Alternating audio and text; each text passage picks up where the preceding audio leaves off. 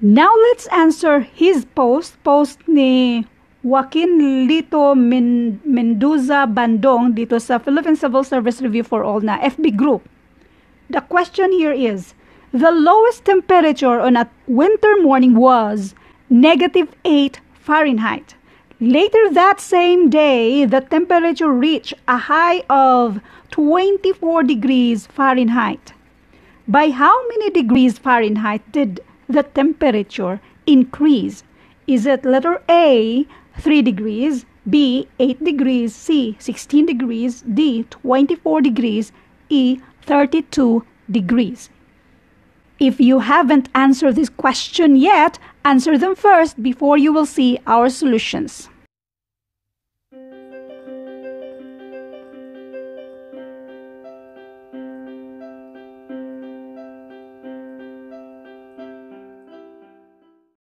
Let's do solution number 1. Kapag mga ganitong question, by how many degrees Fahrenheit did the temperature increase? Tapos yung isa, meron tayong negative. Let's do the absolute value. Yung absolute value nito ay 8.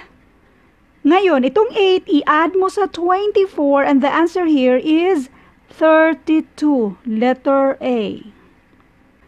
Let's do solution number 2.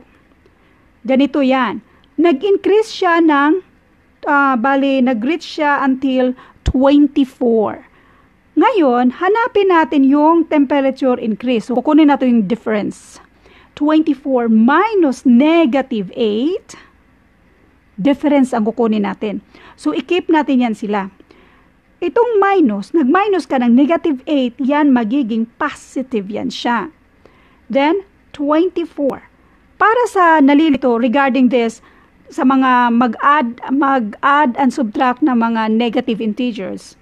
Pag subtract, tapos nandito yung, ganito ba, 24 minus -8, magkatabi sila, i-multiply mo yung negative times negative, that is positive. Kaya ganun yon. Or change, ito, ganito natin ha, minus -8. I-change mo niyang sign na yan, so magiging positive. So mag-add ka na, 24 plus 8, and that is, dito tayo, 24 plus 8, and that is 32. Para mas lalong maintindihan, isa-isahin natin. So, let's consider this as our solution number. Ito yung point natin na 0 degrees. Dito yung positive degrees. Ito yung negative. So, dito, ito yung -8. So, 7, 6, 5, 4, 3, 2, 1. Ayan yun na yan. Basta negative yan siya. Mga negative yan siya. Tapos, ito yung 0 natin. And then, dito ay 1, 2, 3, 4, 5, basta hanggang 24 yan siya. So, meron tayong 24 dito. Ganito yan, i-count mo. 24. Mag-iba lang tayong kulay, ha? Again. Dito hanggang dyan, 24 yan siya. Okay? So, 24. 25, 26, 27, 28, 29, 30, 31, 32. So, ang sagot, dito, from here, dito sa -8, until dito sa 24, positive 24 Fahrenheit, from -8 degrees Fahrenheit, yan lahat, ang distansya, or ang difference nila ay 32. So, ang sagot na 32 ay tama.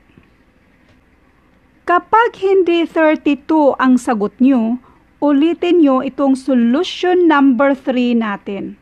Kasi iniisa-isa ko na talaga siya.